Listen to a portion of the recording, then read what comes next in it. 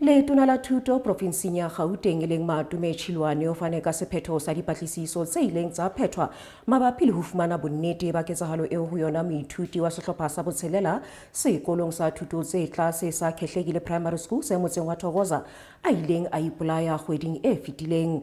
Moithuti ileng Sibusiso Mbatha ya le motse 12 o ile a iphanyeha tatelong ya tlaleho tsa tlhekefetso ka botho ba hae sekolong ho tse ding tse phethuweng temeng ena.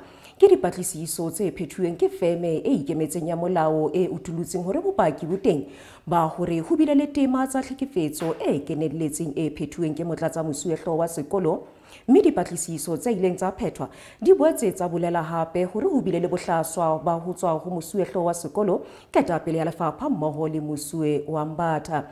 Raporoto ena e bolela ha tema tsa kgalemelo di tlamehile ho phethwa ho bohle ba fumanwang ba ena le tshusumetso ketellong ya ho ipolaya ha Mbatha.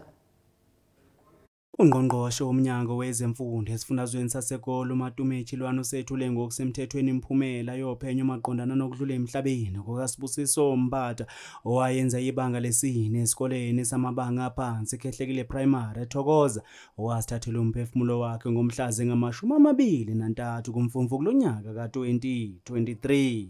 Umnyango utokutholakele kuveza ukuthi uMbatha wabhekana nokuxhaphazeka esikoleni wathi kusolwa ukuthi kwaba nobudlelwane nomunye wabafundi okwabe sekuqhamuka ukukhuluma okulumelayo kuyena kanye nobudedengu bukathisha.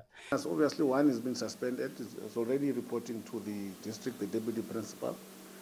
So the other ones, obviously, we'll have to look at them legally as to how then we deal with them.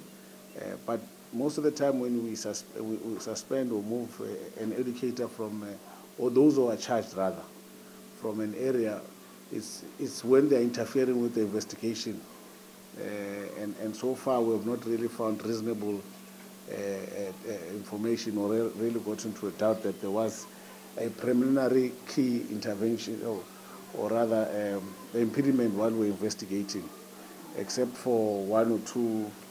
There was an attempt to intimidate one or two learners who were giving evidence, but we were quick to manage it and deal with the situation. And really we had to obviously read the right act to those who were suspected. Kanti kucwaningo olubese liphakamisa ukuthi bethathelwe izinyathelo zokuqondiswa izigwegwe laba abathintekayo kubalwa kibo nothisha nhloko wesikole ngokuba budedengu. We found that there is substance and merit into the complaints that the deputy principal indeed has incited and contributed into the incident itself. There's also merit that the teachers that had an encounter with Sibusiso also did not handle the matter properly and in terms of the processes and the protocols of discipline. We also, I must also mention that when the incident happened in the classroom and when the boy was released to school, we also found that there was no post-care in terms of when the child was released from school to home.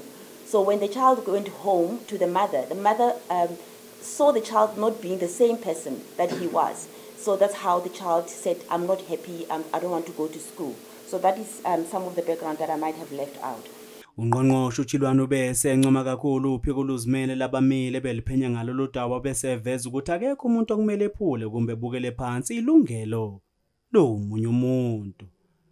Ezindabeni zeSoweto TV ngingujabulansele ngisethokoza.